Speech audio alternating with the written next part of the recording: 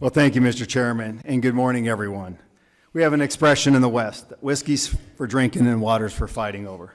And given that the hearing today is the first major hearing this year on California water, and that California and Arizona have a long history of fighting over water that dates back to at least the 1920s, I brought some whiskey. And before we get to fighting, I would like to propose a toast. May God bless this hearing. May we make progress here today so that Congress can finally provide some form of relief for drought conditions and from policies that are crippling Western communities.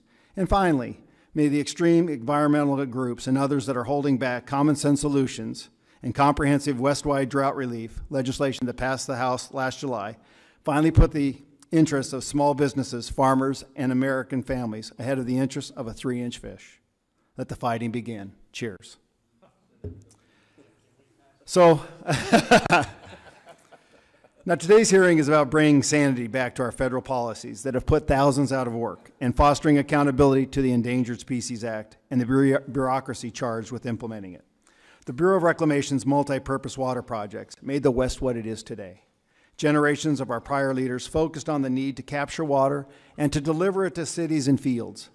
These were nonpartisan endeavors, as evidenced by the video that we're going to see with President John F. Kennedy dedicating the San Luis Dam in California. Go ahead and play this. On behalf of the people of the great state of California, the President of the United States.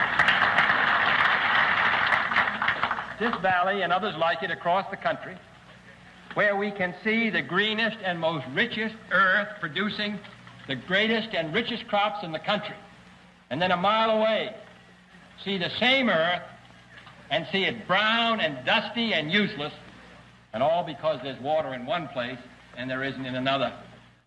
On behalf of the people of the great state of California. Now, while the Central Arizona Project came after President Kennedy, it continues to bring prosperity to Arizona cities, tribal communities, and ranches almost 50 years from its inception.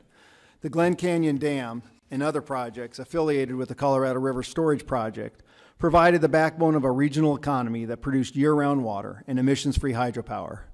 Lake Powell, the reservoir behind Glen Canyon, allowed for millions of dollars worth of recreational boating annually and even provided the scenery for the astronaut crash landing in the 1968 science fiction classic, The Planet of the Apes. For years, those bent on destroying the Glen Canyon icon tried the frontal assault by trying to get it torn down. The so-called environmental community has gotten much more creative by actively litigating against dams and the federal agencies that operate them, with the goal of making them effectively useless. This is happening with the very dam that we just heard from in John F. Kennedy's dedication. The litigation tool in this case has been the Endangered Species Act, and the little 3-inch fish called the Delta smelt is this subject today. Biological opinions challenged by the environmental litigation industry have made even worse by the court actions and federal agencies terrified of further litigation. These federal plans have created a situation where communities who thought they were going to get more water in an El Nino year are now faced with potentially less water than last season's dry year. Meanwhile, federal scientists have already killed at least 120 Delta smelt, more than the equivalent of 12 impacted by the Delta pumps this year alone, or 10 times more and double the amount with the water being released to the ocean compared to last year. And that's why this House passed comprehensive West-wide drought relief legislation last year. It helps California, but it also helps the entire West by ending the paralysis by analysis through regulatory streamlining to build more water storage, protecting state water rights, and allowing water users to prepay what they owe to the federal government.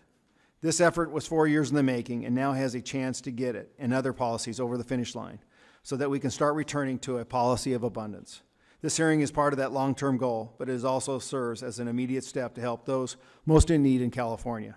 I welcome our panel of witnesses and look forward to today's hearing. And with that, I yield back, Mr. Chairman.